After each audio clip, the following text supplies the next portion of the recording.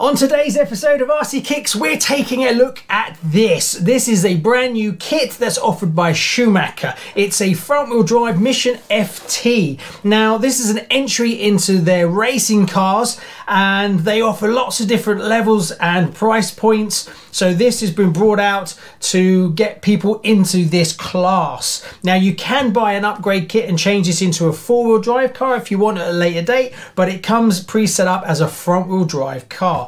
Now, being that it's a racing car, you have to choose your own body and wheels and tires and things like that. So this is the K187, and it requires, that's not in the box, a body shell, paint, radio control, motor, wheels, tires, inserts, pinion gears, batteries, and a speed controller. So let's open the box up and see what you get for your money.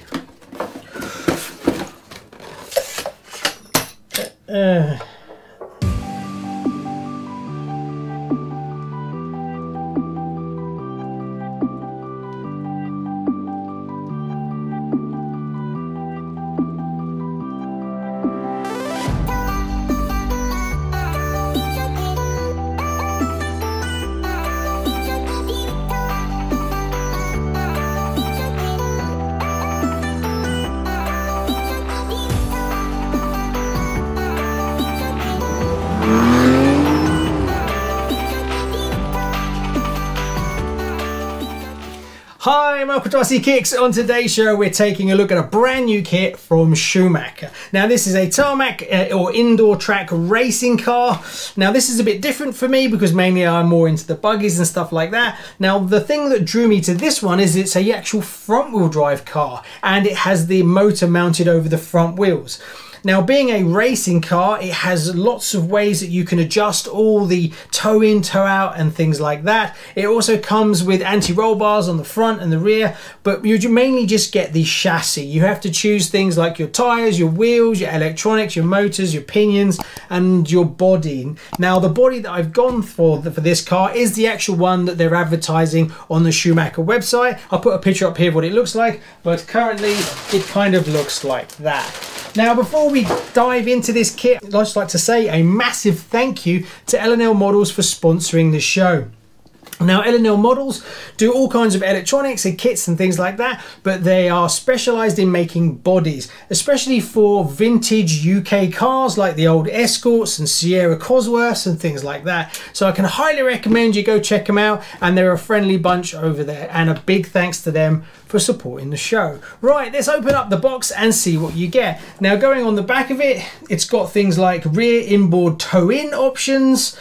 It's got adjustable shocks. It takes a lipo pack, which is a thing that I really chuffed to see, because if you haven't seen a build I did last week, I actually built a classic Schumacher Top Cat on the show, and it needed a shorty lipo battery, which in the end I purchased for that car, but I don't really like buying a single battery for one car. Well, it turns out that's what this car runs on too, so I'm kind of chuffed in the end that I pulled the trigger on that one, because I would have had to get one for this anyway, so it kind of justifies the cost.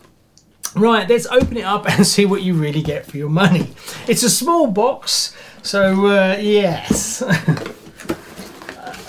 I need to get hold of some tyres and wheels. I don't have those yet, but I do have quite a few laying around that I can make do with now until I build the kit and then see what kind of offsets I need for that body. So what do you get? Well, Schumacher builds in a very different way to Tamiya, for instance. The way they do it is they bag them up in groups, and each set is in its own bag. So in the manual, you'll get page 1. Step 1 will be a bag. Step 2 will be another bag. Step 3 will be another bag, and so on and so forth. And they're grouped into like their first part of the build, then the second part of the build, and things like that.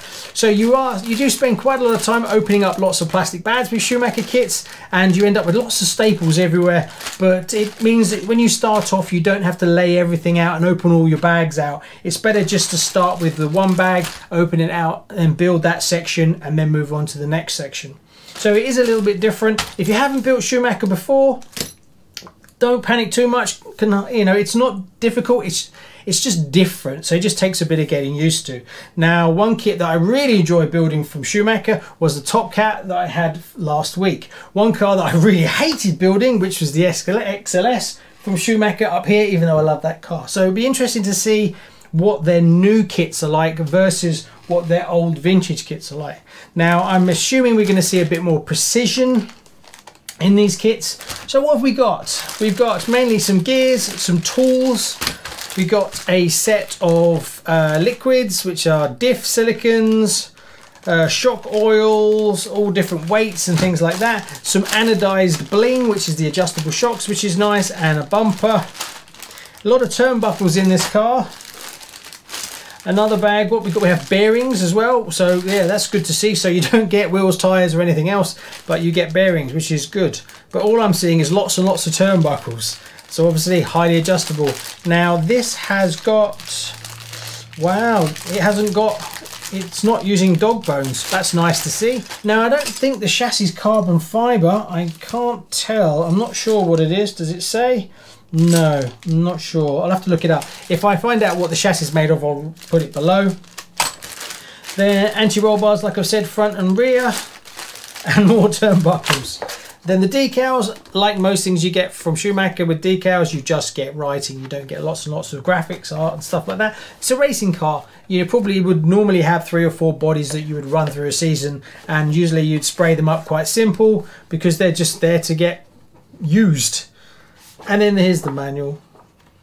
Right, what I'm going to do now is I'm going to cut to a close-up shot of all these so you can get a better look at what you get in the kit, and then we'll be right back.